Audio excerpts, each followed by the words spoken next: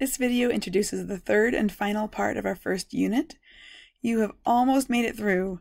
After this lesson, you'll be ready for the test that asks you to compare and contrast the political rights and economic activities of the three colonial regions. You've already learned about the three basic colonial regions. You understand the different roles of the apprentices, indentured servants, and enslaved people. And you probably have some ideas about how forced labor will lead to conflict as we go on through U.S. history. The conflict that is brewing during the colonial era is about freedom, but it's not really about slavery versus freedom. This is about people's political rights and freedoms. To start understanding the long struggle for political rights, we will take a quick look at this last part, the different types of government in the colonial colonies and who held the power. By the end of this video, you'll have an understanding of the big picture of political rights in the American colonies. First, we have 4 vocabulary words that you need to add to your notes. The first word is charter. This is a document from the king or queen giving a person or group permission to start a new colony. The next word is assembly. Assembly, a group of people who make and change laws for a government or organization. This is called an assembly. Now, there's various types of assemblies. It might be a Congress, a Senate, a House of Representatives, a Parliament, a Legislature, a House of Burgesses. There's a lot of other names. So this is not a school assembly where there's somebody giving some kind of fun presentation, or a behavior assembly talking about how you should behave. No, this is an assembly where it's the people. In this case, colonial assemblies were all men. Look kind of like this picture down here. And they made and changed laws. A representative, then, would be a person who might go to an assembly. So, a person in government position who votes and speaks for other people, and not just for himself or herself, is a representative. Your representatives in Congress right now. So, in the U.S. House of Representatives, Ron Estes is your representative, and Jerry Moran is your senator. While senators are not called representatives, they still are representing you and the people of our district. The next word is proprietary colony. Sometimes the king gave one person permission to control a colony by himself. That man was called the proprietor, and it was a proprietary colony. So if you look at the word proprietary, it's prefix. Priet is like the root word. Don't actually know what this root word is. I didn't look it up, sorry. And then we have the suffix "ary." So proprietary, a proprietary colony. Not a word you have to say a lot, but you do need to understand that a proprietary colony was controlled by one person chosen by the king. If you haven't done it yet, pause the video, flip over to your notes, and do put in the definitions and the examples. Before we jump into the types of government, let's do a quick review of the events that you probably have heard about already, things that you might have already learned about as well. So, in 1492, Christopher Columbus told Europe about the Americas. You might notice I didn't say Columbus discovered America. That's because millions of people already lived in the Americas and knew they were here. It was just that Europeans didn't know that Americas existed. About 100 years later, Jamestown was founded in Virginia. This is the first lasting English colony.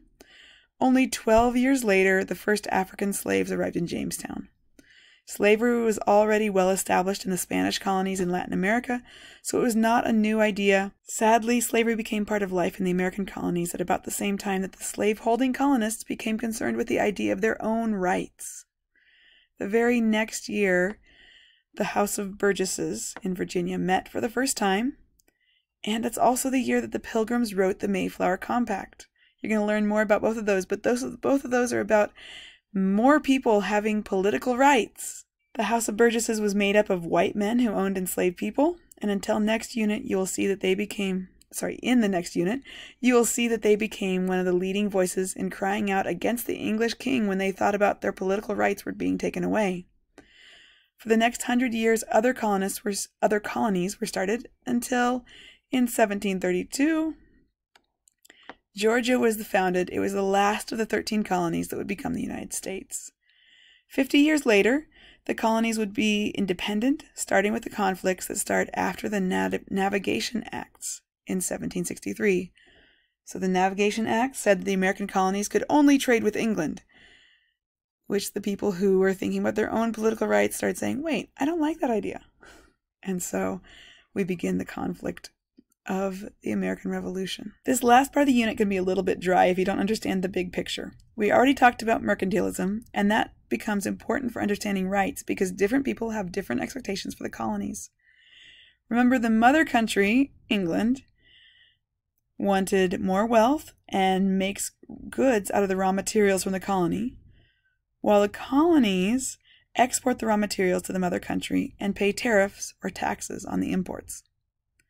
Think of the relationship like a family. The mother country is a parent, so we'll use the symbol of a king to represent England's government.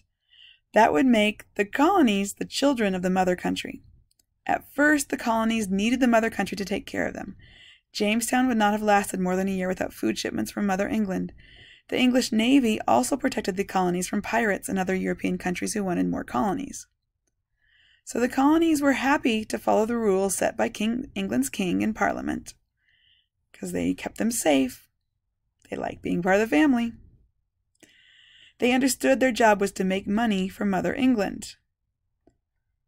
Doing chores, helping pay the bills, those taxes, those are okay. That was their job. But as the colonies got older, they started to question why that was important. Kind of like middle schoolers question why their parents have certain rules. The mother country made rules about who the colonies could hang out with, who the colonies could trade with. They could only trade with the mother country and not their sibling colonies, but they could not trade with other countries. You can't hang out with somebody at the park, no. So the colonies started to question more. These rules were called the Navigation Acts. The colonies followed the rules, but some of them started smuggling a few goods to or from the other countries because they wanted a better price. Mother England was busy doing lots of other things and didn't really pay a lot of attention to the smugglers. So the colonists weren't terribly unhappy that they paid some taxes when they imported goods. But they started to feel a little unhappy.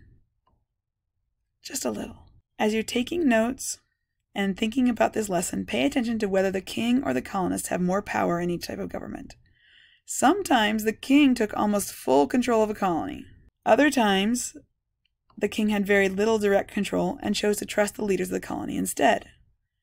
The colonists really did think, well, they're far away and they don't really understand us. We'll just make our own rules and things are fine. We're still part of England. We'll still listen to the king, but he's far away. So you need to work with classmates or let me know if you have questions about the notes. For some people, governments are easy, and others, understanding this part can be really difficult. Just understand it's all about who has power, and ask if you need help.